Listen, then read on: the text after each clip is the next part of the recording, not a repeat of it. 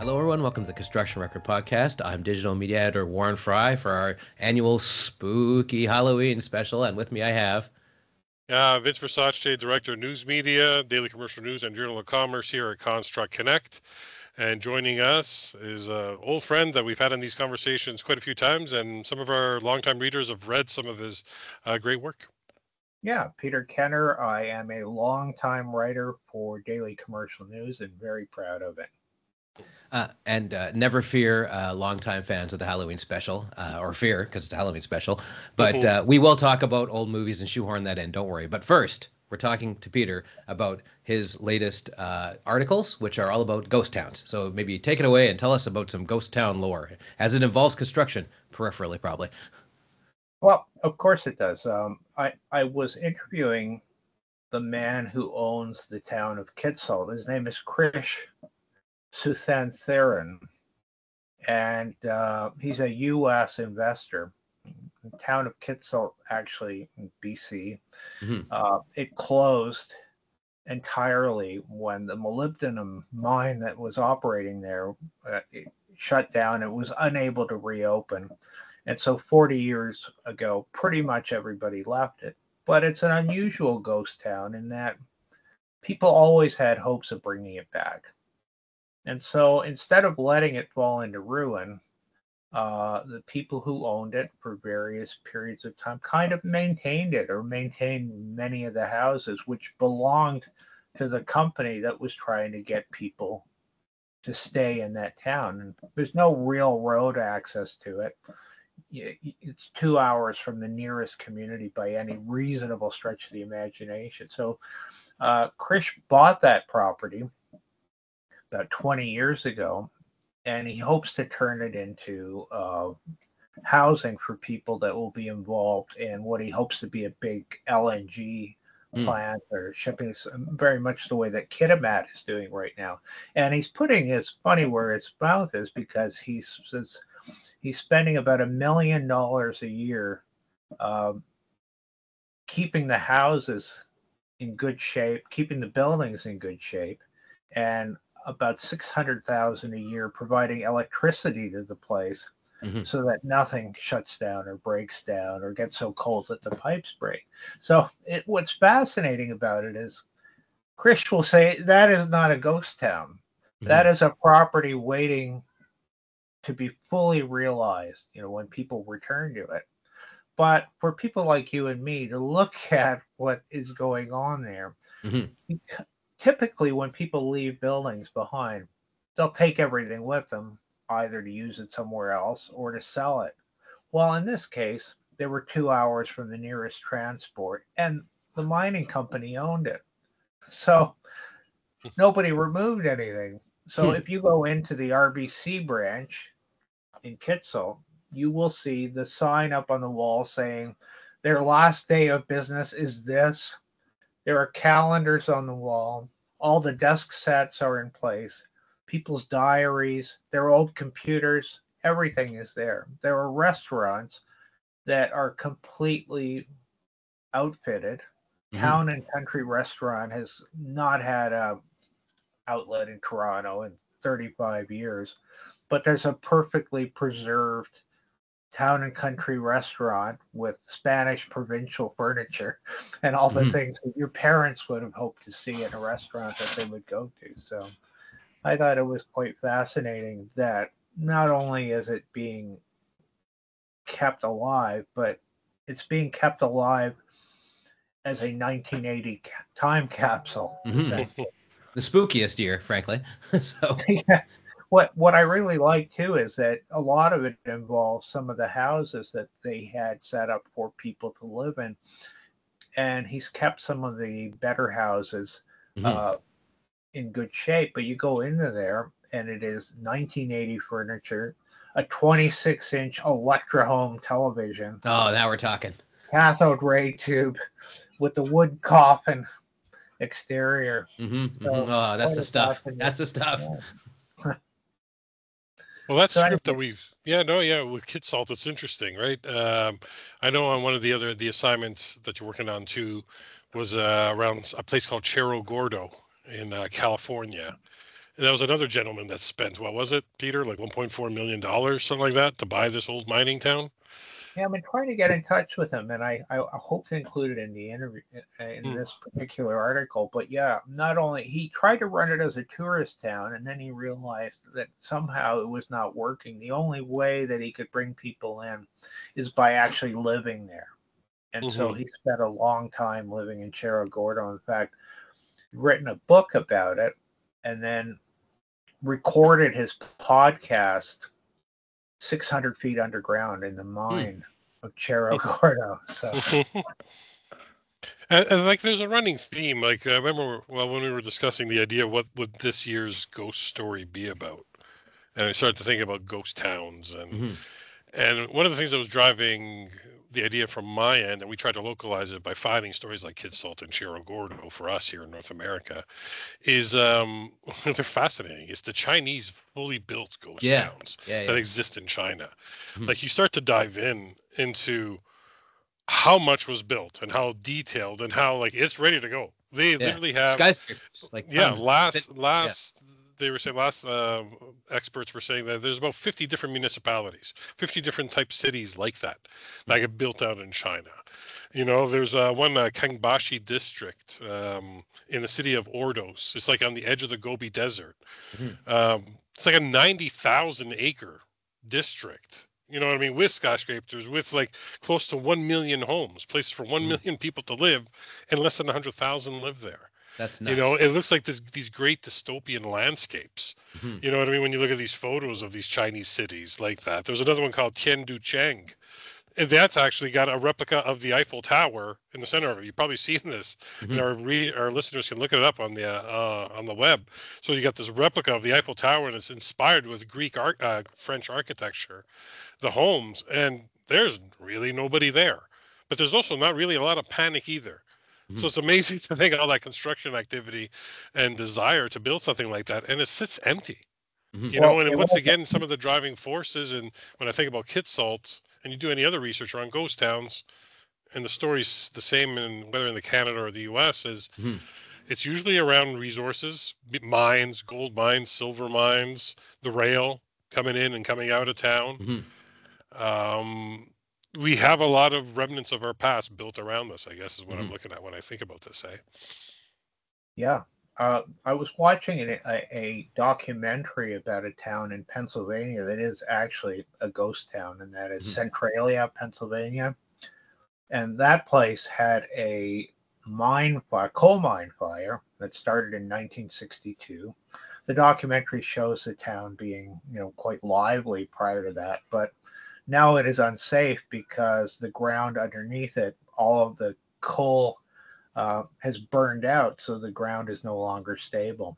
So I believe it used to have about 1,000 people by 1980, but I believe it has about 5 now.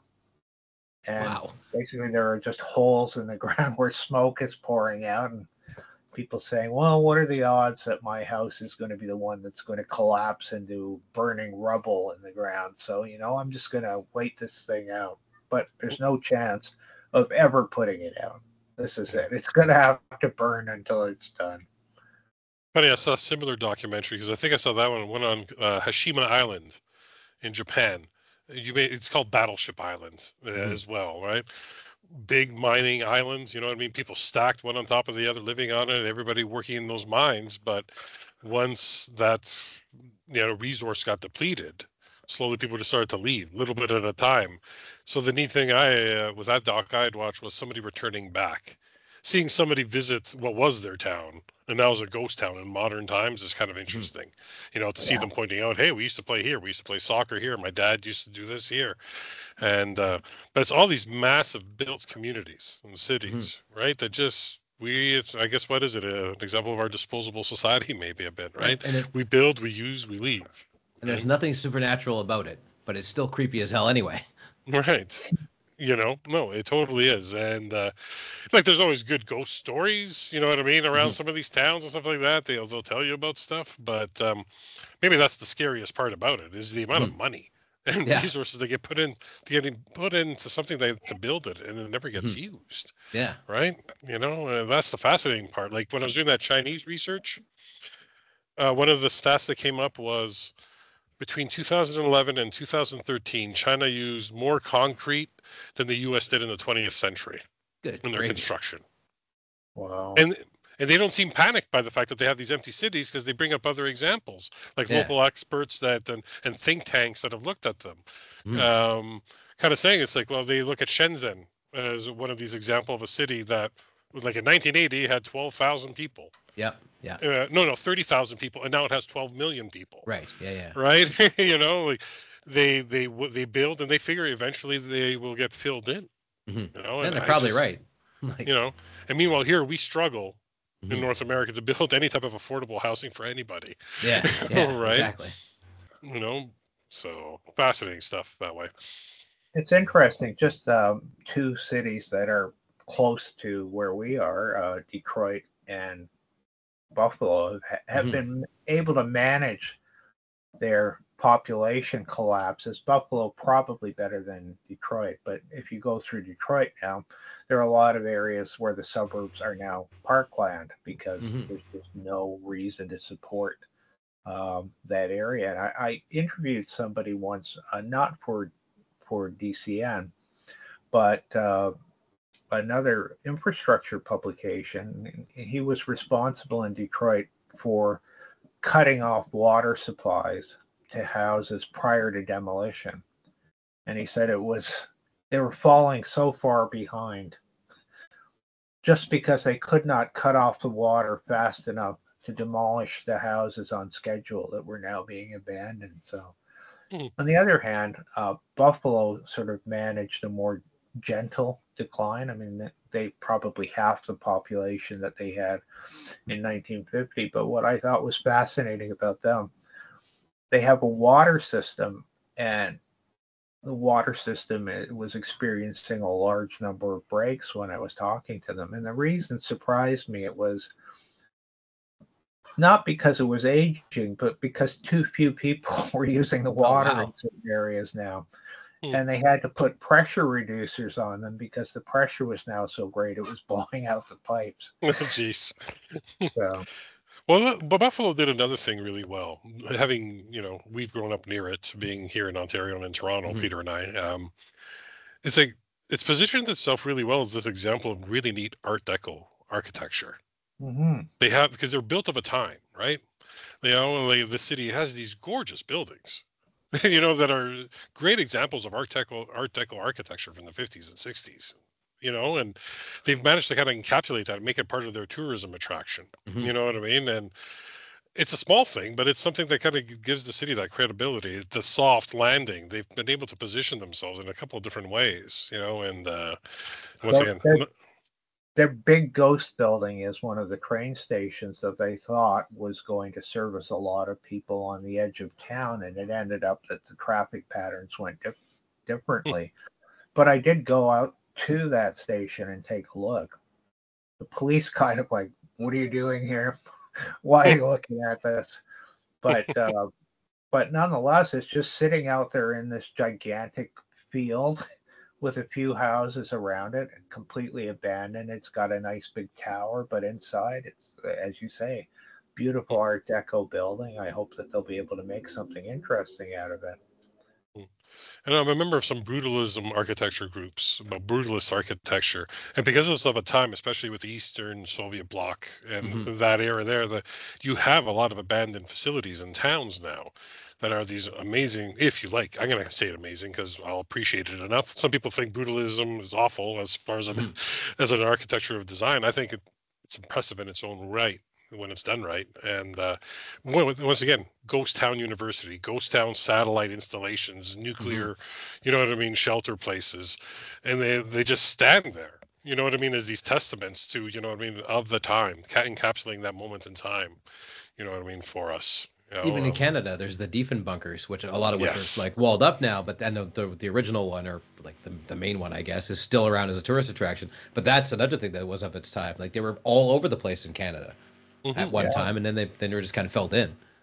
And I wrote an article for DCN a while back about that emergency services building that's underground below this residential home north of the city. And basically, it's got maps, casualty counters, bedrooms, and all these other things that Toronto would have taken what was left of its city council after a nuclear attack, run up there to the top of the hill in Richmond Hill, and then sit in this underground bunker and take charge of what happened. So. Yeah, that's the thing. Like, I use that word dystopian again. It makes me think of Blade Runner. You know what I mean? And the visuals that we see in that. But what was it? The World Without Us. That's the book that I'm looking for. That's the title. Yes, it's a book that I read maybe 15 years ago. It's a while back. At least, right? Yeah, well back. And I remember that book, you know what I mean? How the earth would reclaim, you know what I mean? The land that we've taken from it, that we've changed, that we've remanufactured, re-engineered from it. That, you know what I mean? It doesn't matter what we build and how it's built. You know what I mean? Sooner or later, Earth will take it back in its own way. If we were, you know... Even with the pandemic, and I was getting pandemic flashbacks listening to this stuff about that well-preserved town, because when we would go in to get our computer monitors and furniture and stuff a year or two into the pandemic, it felt the same. You're walking in and everything is the date, everything closed down. So it's not quite the distance in time, but I know the feeling. But during the pandemic, like 2 or 3 years that was in lockdown, even then animals were coming back into town. They knew something was up, and they were trying to repopulate, basically. No, I mean, I walk in Midtown Toronto, and 11 p.m. I'm walking with my dog on one side of the road, and on the other side, a couple of coyotes are padding along, sort of give us a quick sniff, and they're about their business. But yeah, that never changed after the pandemic either. Same here in Vancouver. I've run into coyotes a couple times on the seawall, which is pretty well trafficked area of downtown. So, well, that's cool. Well, I mean, we'll have that Halloween story, or stories, depending how it all works out with interviews.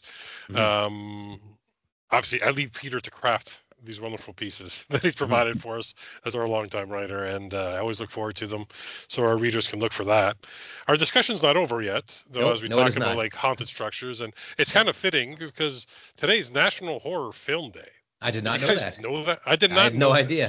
So I've been saving this tidbit to throw it on you guys here. Thank you. You know what I mean? Like, who's the better crowd for me to drop this on? Apparently, this was just created last year as a holiday. It's to honor Sam Raimi, because it's his birthday. Nice. It's the date of his birth. That makes sense. And for our listeners, there's no two better people for me to pass the mic to describe the importance of Sam Raimi before we get into talking about movies. So, gentlemen, go ahead. I could rant and rave, or do you want to do a bit, Peter?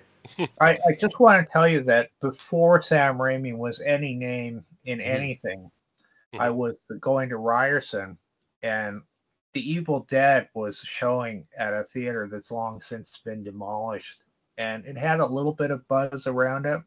I thought, well, what the heck? I'll just check that out. I went to see it, and I was actually scared watching this film for the first time, because it was presenting horrible stuff in a way that I had never seen before. And when it's opening those synapses, it can scare you. And I remember there were 3 people in the theater with me. And even though I was watching it in the afternoon, I was still uncomfortable. And at a certain point, I flinched, and I actually, I'm ashamed to say, covered my eyes.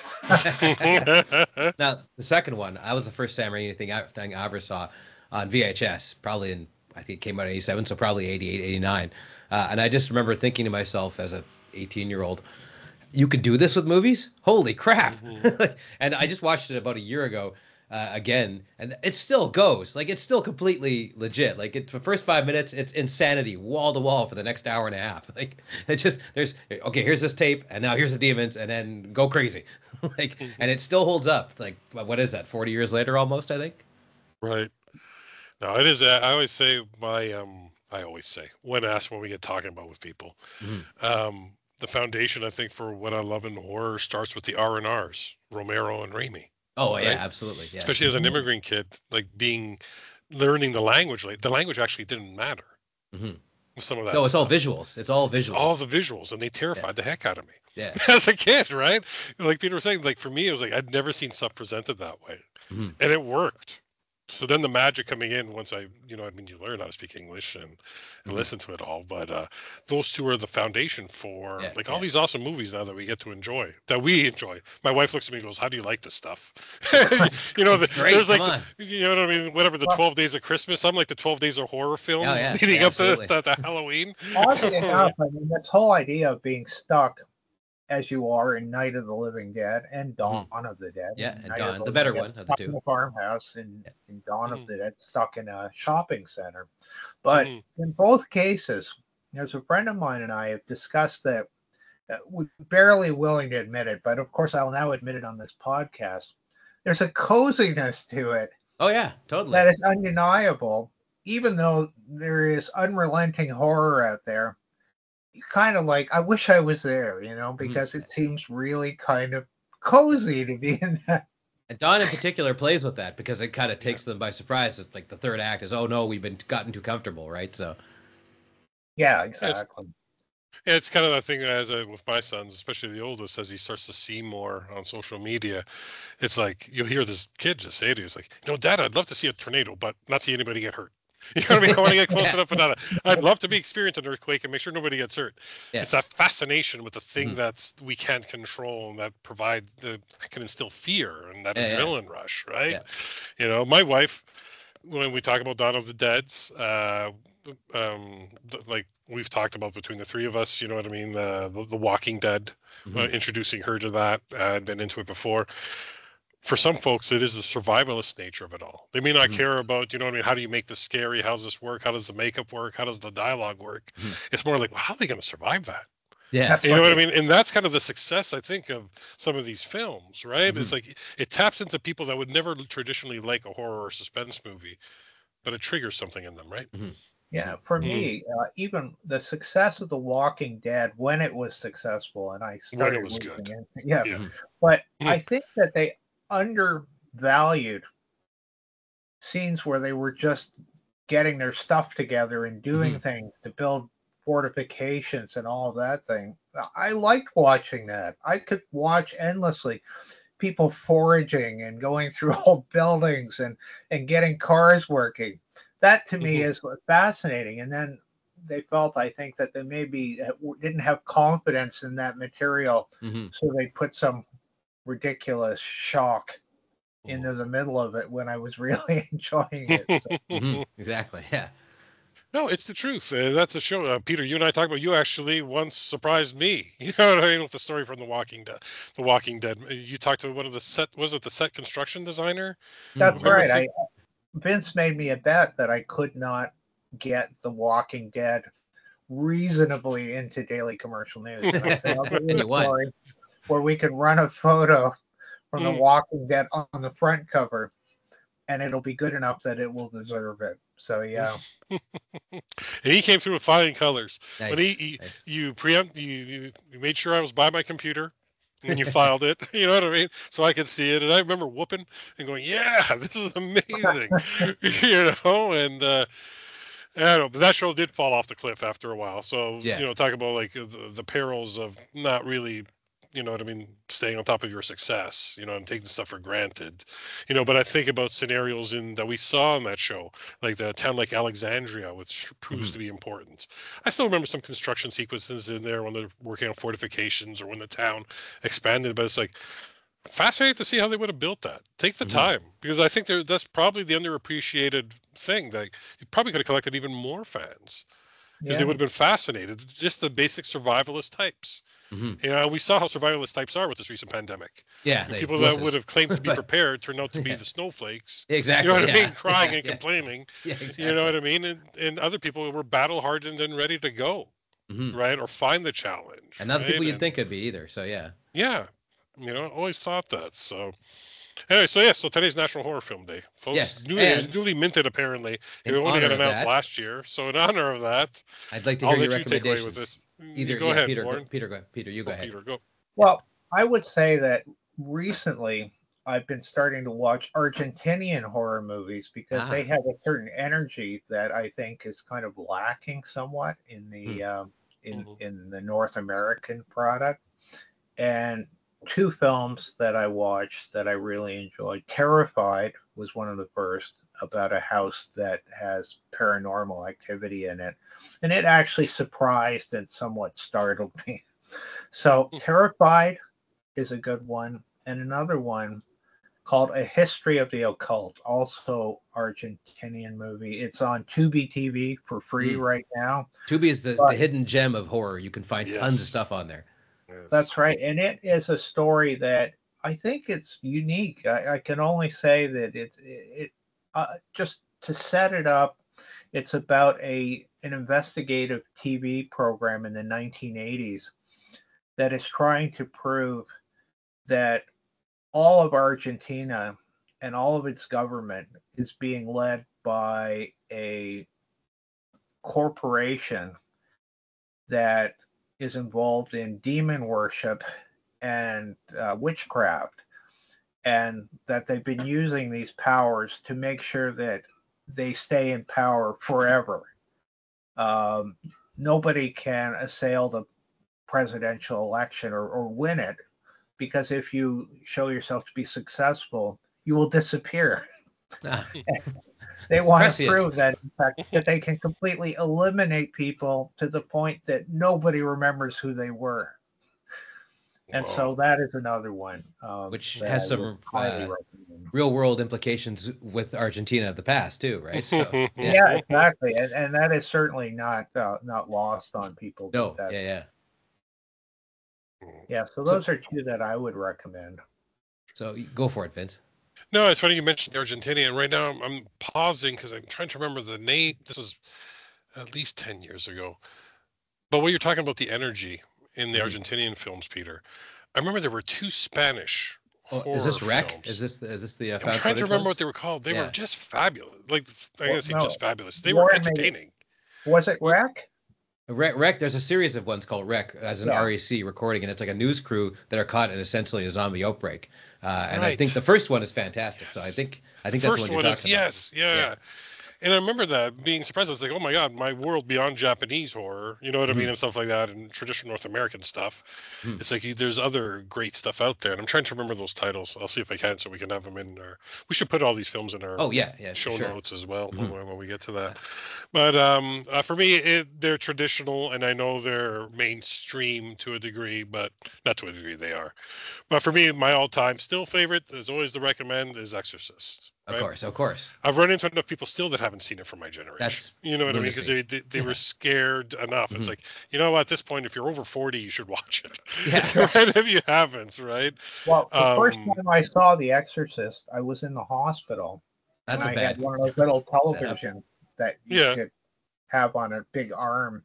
And it was sort of sitting in front of my face. And the first time Linda Blair spins her head around and shows her horrific face, I remember going, oh!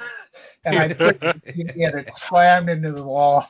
Now, it's interesting, the reason that William Peter Blatty wrote that original story, because people have asked, why did you write something so horrible and soul-destroying? And he said essentially this. He said, people have spent all their lives trying to convince people of the existence and presence of God in their lives. And he says, with varying success, but he says, I felt that if I created a portrait of pure, unmitigated satanic evil, that by doing that, people would also have to accept that the opposite exists, that God is there as well. And so that was his intention in putting that whole book together to begin with. That's pretty cool. I've never heard that. That is awesome. Oh, it worked, I bet you. Yeah, it totally did, and became a huge hit. A lot of people were clutching their crucifixes during that. Well, I was just going to say, the memory I have as a child is my nonna, my Italian grandmother, with her rosary, her black beaded rosary, sitting there on the couch as we're watching this thing, and she's ripping through that thing, giving herself blisters, right? Because she's like, what is this? But I also see where my fascination with horror and stuff like that, my family has been like that everyone just loving that type of stuff to get spooked, right? Yeah. So you were saying about the Catholic Church, Warren? Well, they actually recommended the film. They didn't come out against it. They were for it because they said this is an accurate depiction of what this is like. Whether you could take that to the bank or not, whatever. But that's what the Catholic Church said. There wasn't a backlash to it at the time. There was, but not from the Catholic Church. Unless I'm getting my facts way off, which is possible. But I think you're right, though, Warren. Because I remember the Catholic Church got really mad at Life of Brian. Okay, But then people called back to that and said, "Oh, but this happened with The Exorcist, right? The exact opposite." My anti-recommendation is I haven't finished it. It's on my queue on Shudder, which is Late Night with the Devil, which is a great idea. It's an exorcism live on the air on this essentially Johnny Carson-esque show from the '70s that doesn't exist, but it's shot from the perspective of more or less the studio cameras, and then you get 16 mil stuff in the background where they're talking, right? Because there's, for some reason, a documentary crew there, like all found footage things.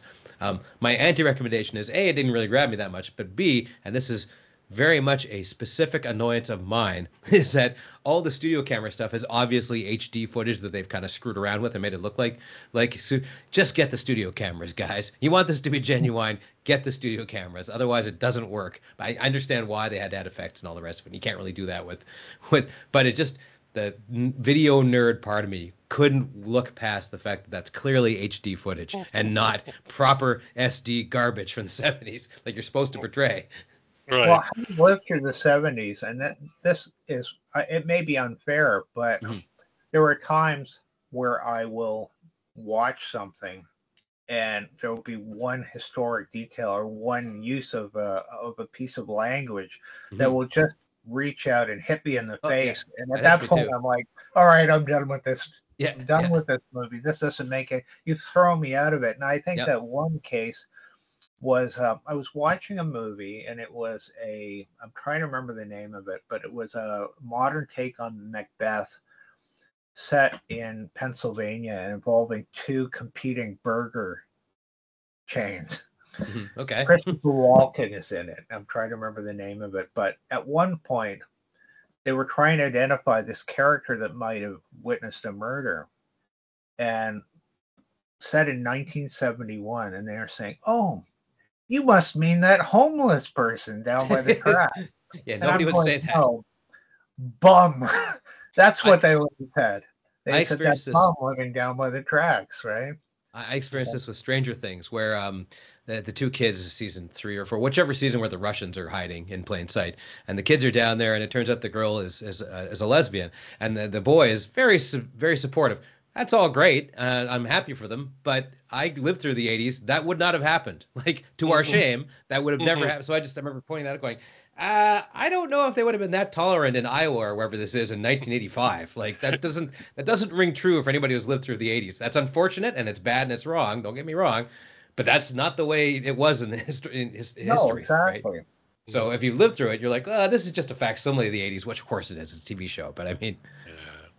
Well, I mean, with films like I went off with The Exorcist. Like, my other go-to is now we were just talking about favorite slasher films and this and that. The difference: do you like slasher versus horror? Like, I've never been much of a why not both? Saw. Yeah, why not both? But like the Saw series never really interested me. That type of genre never did. As far as horror, I'm dedicated to Halloween. Michael Myers is my favorite guy. Yeah, that's the best what I mean. One. As far as it's the best one, and it's not gory. It's very much ungory. That's what's good about it. There's a pacing to the film, right? In the first one, you know what I mean? Yeah, I'm talking to guys that know way more than me. Like, the pacing, the sound, you feel it. You know, music, even now, the music makes the movie. Music, it still works all these years later, having seen it multiple times, and it's always a must-watch on Halloween night after trick or treating's done. Yeah. There is that moment for me, though, for films that I don't enjoy torture. I don't want people being tortured. I don't mind seeing them injured. Yeah. But I don't want to see anything prolonged. And other than Bruce Campbell, if Bruce Campbell's being tortured, it's okay. But he's laughing while it's happening. Exactly. Yeah. But for me, there comes a moment where I'm watching a movie, and then I'm thinking, okay, I'm viewing this movie and enjoying it, and then when it reaches a certain level of violence, I feel I'm participating in the movie. Yeah. No, you're right. There's that threshold. And once I cross that threshold, off it goes. I will completely turn it off at that point. I'm in the same boat. Like, you got to be exploitative for a reason. Yes. And it's funny how your synapses and everything triggers and what you remember, I find. The last time I went to a theater last time I watched a movie at a theater that kind of left me with a bit of, I probably talked about this in other Halloween pods we've done together, that left me a little scared or suspenseful. And it wasn't at the time, it was the first movie, the English version of The Ring. The first Oh, film. right. Yes. Watched it, enjoyed it. You know what I mean? At the theater, I can't say I felt a lot of apprehension during it or whatnot. It was kind of cool to see the girl. If you haven't watched it, I'm not ruining anything. When she starts to walk out of the television towards one of the protagonists in the film. Yeah. That great imagery. I thought, oh, wow, that looks cool. I wonder how they did it. You know. And I remember that night dropping the guys that I was with, home, each of them. So I had 3 stops to make on the way home. I'm driving, and Peter, you know the road, Haven Road in North York. Because Peter Kenter and I, strangely enough, you know what I mean, kind of grew up. We were from the same neighborhood, you could say, or we lived in the same neighborhood, not from. And I'm making a right onto Haven, and I look at my rearview mirror, and I swear, the trick of the mind, right? I saw that girl with the long, straggly hair sitting in my backseat of my rearview mirror, right? Yeah. And it actually startled me, you know. And I'm like, that movie worked. You know what I mean? Like, I haven't watched it since. I don't know how it's aged. You know what I mean? But at the time, I'm like, well done. You know what I mean? You left a bit of a scare in me somewhere, subconsciously, right? But. All right. Well, I think we've pretty much covered everything as per usual, and maybe a bit more as we do on our Halloween specials. So I would like to thank you, Peter, and you, Vince, for joining me again this year. Thank you so much, guys. That was a lot of fun. Always fun.